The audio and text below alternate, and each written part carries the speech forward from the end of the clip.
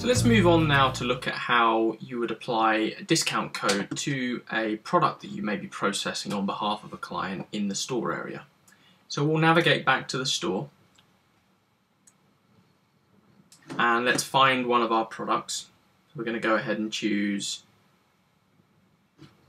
the product here, 90-minute lesson experience.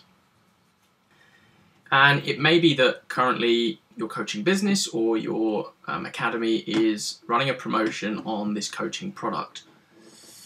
And we need to make sure that once we process the product and add it to a customer's account, that the price that is put into the system is correct to maintain the accuracy of your reporting. So let's process the product like before. So we're going to go ahead and add to cart.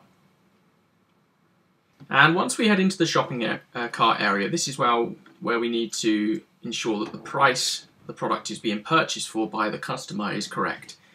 So we're going to go ahead and agree to the terms and conditions. Before hitting checkout, we're going to go to the section Order Discount. And we have two sections here. An option to enter a gift card code, which we'll look at in a moment. And we have an option to enter your coupon code. And this is where you would enter the discount code that may be provided to you by your academy manager or within a marketing campaign. And you're just going to go ahead and input that discount code and click apply. And we can see now that the discount for this promotion has been deducted from the total, so £10, and the price is now £90. So once we process that booking, it means that the price will be correct for the amount of credits or vouchers that are being assigned to that customer's account.